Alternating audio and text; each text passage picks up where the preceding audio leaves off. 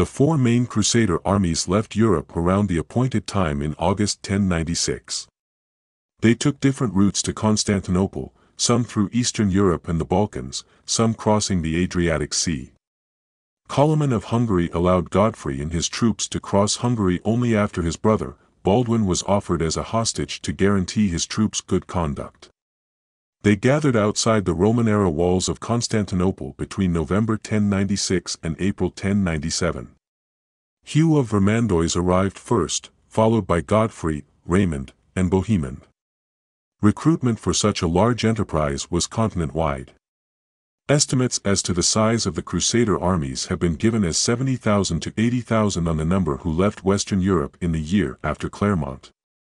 And more joined in the 3-year duration. Estimates for the number of knights range from 7,000 to 10,000, 35,000 to 50,000 foot soldiers, and including non-combatants a total of 60,000 to 100,000. But Urban's speech had been well planned.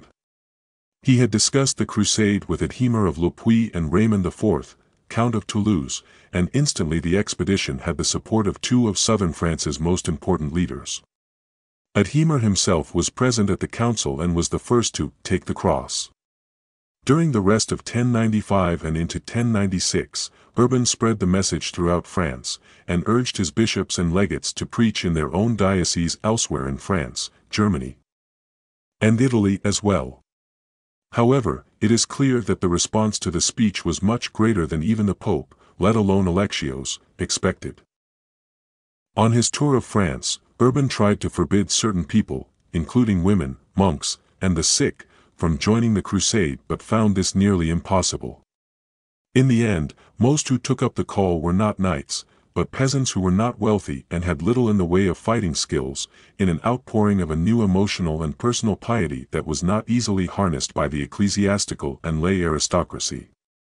Typically, preaching would conclude with every volunteer taking a vow to complete a pilgrimage to the Church of the Holy Sepulchre. They were also given a cross, usually sewn onto their clothes. It is difficult to assess the motives of the thousands of participants for whom there is no historical record, or even those of important knights, whose stories were usually retold by monks or clerics. It is quite likely that personal piety was a major factor for many crusaders. Even with this popular enthusiasm, Urban was ensured that there would be an army of knights, drawn from the French aristocracy.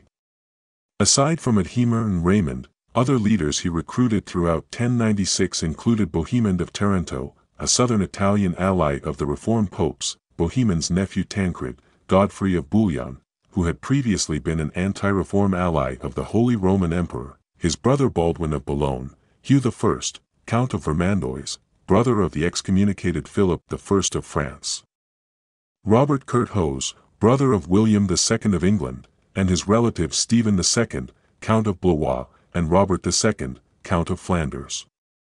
The Crusaders represented northern and southern France, Flanders, Germany, and southern Italy, and so were divided into 4 separate armies that were not always cooperative, though they were held together by their common ultimate goal. The crusade was led by some of the most powerful nobles of France, many of whom left everything behind, and it was often the case that entire families went on crusade at their own great expense. For example, Robert of Normandy loaned the Duchy of Normandy to his brother William II of England, and Godfrey sold or mortgaged his property to the church. Tancred was worried about the sinful nature of knightly warfare, and was excited to find a holy outlet for violence. Tancred and Bohemond, as well as Godfrey, Baldwin, and their older brother Eustace III, Count of Boulogne, are examples of families who crusade together. Much of the enthusiasm for the crusade was based on family relations, as most of the French crusaders were distant relatives. Nevertheless, in at least some cases, personal advancement played a role in the crusaders' motives. For instance, Bohemond was motivated by the desire to carve himself out a territory in the east and had previously campaigned against the Byzantines to try to achieve this. The crusade gave him a further opportunity, which he took after the siege of Antioch, taking possession of the city and establishing the Principality of Antioch. The armies traveled to Constantinople by various routes, with Godfrey taking the land route through the Balkans. Raymond of Toulouse led the Provençals down the coast of Illyria, and then due east to Constantinople.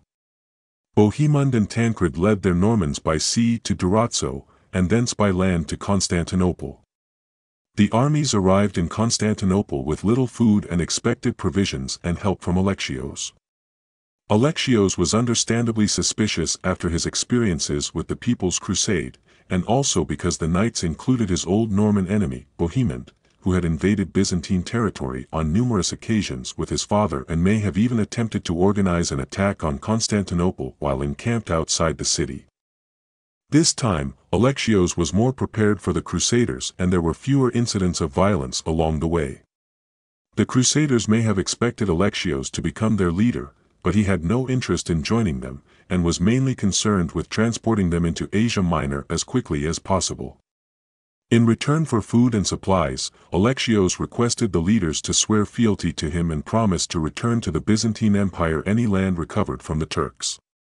Godfrey was the first to take the oath, and almost all the other leaders followed him, although they did so only after warfare had almost broken out in the city between the citizens and the Crusaders, who were eager to pillage for supplies. Raymond alone avoided swearing the oath, instead pledging that he would simply cause no harm to the empire. Before ensuring that the various armies were shuttled across the Bosporus, Alexios advised the leaders on how best to deal with the Seljuk armies that they would soon encounter. The Crusader armies crossed over into Asia Minor during the first half of 1097, where they were joined by Peter the Hermit and the remainder of his relatively small army. In addition, Alexios also sent two of his own generals, Manuel Boutoumites and Tatikios, to assist the Crusaders. The first objective of their campaign was Nicaea, a city once under Byzantine rule, but which had become the capital of the Seljuk Sultanate of Rûm under Kilij Arslan. Arslan was away campaigning against the Danishmends in central Anatolia at the time, and had left behind his treasury and his family, underestimating the strength of these new crusaders. Upon the Crusaders' arrival on May 14, 1097, the city was subjected to siege. And when Arslan had word of it, he rushed back to Nicaea and attacked the Crusader army on May 16. He was driven back by the unexpectedly large Crusader force, with heavy losses being suffered on both sides in the ensuing battle. The siege continued, but the Crusaders had little success as they found they could not blockade Lake Iznik, which the city was situated on, and from which it could be provisioned. To break the city, Alexios had the Crusaders' ships rolled over land on logs, and at the sight of them the Turkish garrison finally surrendered on June 18. There was some discontent amongst the Franks who were forbidden from looting the city. This was ameliorated by Alexios financially rewarding the Crusaders. Later chronicles exaggerate tension between the Greeks and Franks, but Stephen of Blois, in a letter to his wife Adela of Blois, confirms goodwill and cooperation continued at this point. The fall of Nicaea is viewed as a rare product of close cooperation between the Crusaders and the Byzantines. At the end of June, the Crusaders marched on through Anatolia. They were accompanied by some Byzantine troops under Tatikios, and still harbored the hope that Alexios would send a full Byzantine army after them. They also divided the army into two more easily managed groups, one contingent led by the Normans, the other by the French. The two groups intended to meet again at Dorylaeum, but on July 1 the Normans, who had marched ahead of the French, were attacked by Kilij Arslan.